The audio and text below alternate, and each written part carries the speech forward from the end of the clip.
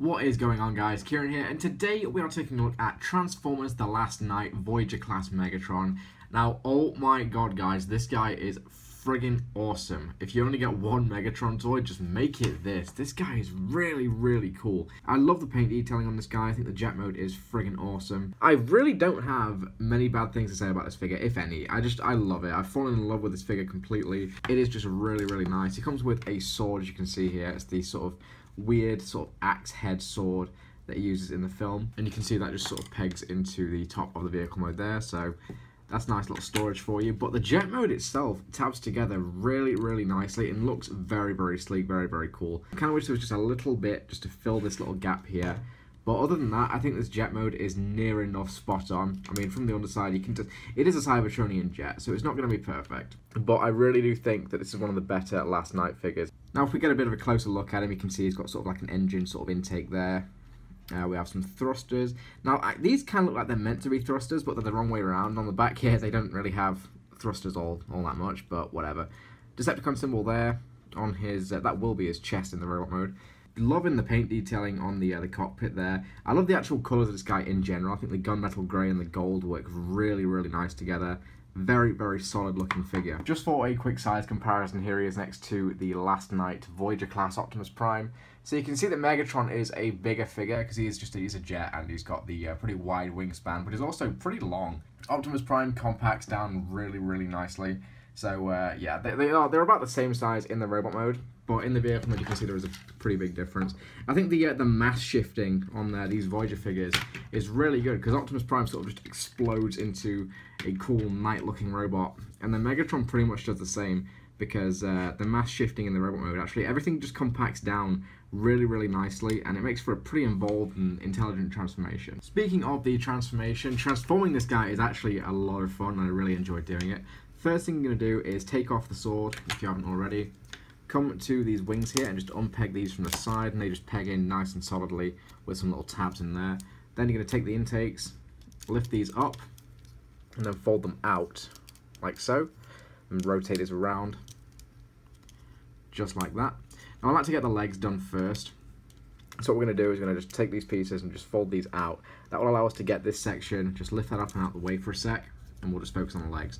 Rotate them around, take his little foot here, and that actually just sort of pegs into the top of the wing. Take that out and just fold it around and flip his foot forward. And you can take the wing, and the wing is actually, it's pretty cool how they do this. It just wraps around his leg and tabs together. No fuss, no muss, it does the job. And there is a leg. Same again on the other side. Unpeg his foot here, just like that. Rotate his foot around, and then just wrap the wing around his leg, and that pegs in nicely to a little tab, like that. And there are Megatron's legs. You can take these pieces and just fold them down, and you can actually fold these down as well. And there are the leg sections done. Then what we're going to do is going to come up to the arms. Actually, let me just adjust my camera just a little bit. Then just take this section here, split this will become his arms. I'm going to rotate these little panels out, like so. I'm going to take this whole back section here, and this will just sort of fold out and down. You can rotate the head around whilst you're at it there. And then what this has to do is this has to hook in underneath, like that. So this cockpit section is on, basically that just holds everything together really nicely. So I prefer to do that. Then just take the chest piece sections here, clip them together, fold out his little fusion cannon, and then flip out his hands. There, I hope that came across well on camera. There we go. Same on the other side, just flip out his arms and his hands there.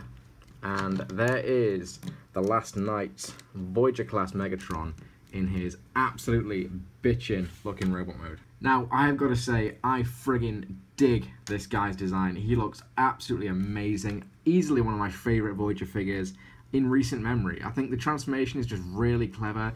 The vehicle mode is really nice and solid. The robot mode looks awesome. It looks menacing. Proportions are great.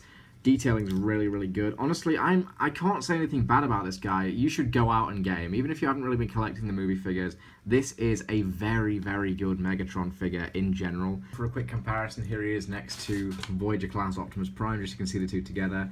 Now, they scale really well. I think in the films they're about the same size. They look really, really nice on the shelf together. Honestly, I've been really impressed with these Voyager figures so far. I don't think there is actually a Voyager figure that I've gotten so far that I don't like. They're really good. I mean, what can I say? I mean, Optimus Prime's transformation is really cool, really clever. This guy is one of my favourite figures that I've had in a while, and so is Megatron. They are just a lot of fun.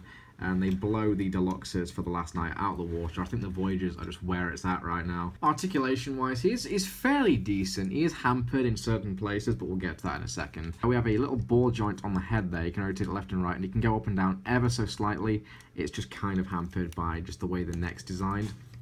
The arms can rotate 360 degrees, can bend in and out, up here, rotate, bend at the elbow. The wrists are stuck in place. You can kind of move them due to the transformation, but that's that really. No waist articulation, unfortunately, but you can kind of see why. That's just how it's been designed, and I don't really feel like they could have fit waist articulation on with the design of this guy. And the legs here can bend up and down, up at the hip there, in and out, rotate at the thigh, bend at the knee, and the feet can sort of pivot on this little like second ankle sort of area, and you can rotate those as well, just to get them into some, you know, slightly more dynamic poses, I don't know. But yeah, pretty decent articulation all around. It's just every now and then he is just a little bit hampered by some of this side kibble here and just on his neck. In terms of mold and detailing, this guy is crammed with it, and he's actually painted pretty well as well, which I was quite surprised with.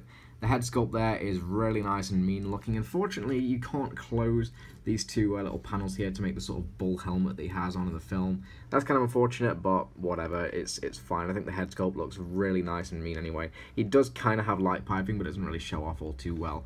He also has some little red accents in there, which I actually only just noticed, so pretty damn good overall. Nice black paint detailing on the ab section there. Got some nice silver, some gold. This guy has just been painted really nicely. He's got a bit more of the silver, sort of gunmetal grey going on the legs there. Obviously, he can hold the sword, but he can also store it on his back here. And you can just, you know, he's got a bit of weapon storage there. Now, the back section here, you can actually just fold this down even more and have it sit a little bit further down. That sort of like makes it so it's not as, it doesn't look as hunchback. But to be honest, that just makes it a pain in the ass to store the sword because it just gets in the way of his legs. So what I like to do is just sit this just a little bit further up. This piece will it'll be less sort of floppy and, you know, hanging around. That's what she said. And then you can just put the sword there and it just sort of stays out of the way. It sits a little bit more flush on his back. So if you can deal with that little extra piece there, I'd definitely do that because it just makes the sword storage just a little bit easier to do. Overall, guys, this figure is absolutely stellar. Even if you don't like The Last Night as a film, I think this figure is absolutely more than worth your money, and you should go out and buy him because he's really, really cool looking. He looks like an awesome knight in the robot mode. The transformation is nice and involved. The vehicle mode tabs together really nicely and looks damn cool if you ask me. I recommend this guy. I really, really do. Go out and buy him. Anyway, that is it for the review, guys. Hope you enjoyed it. Stay tuned for next week, because I believe my pre-orders are shipping for Nitro Zeus and Scorn, so I'll have reviews of those going up ASAP. But there we go. Transformers The Last Night Megatron, very highly recommended. Buy him.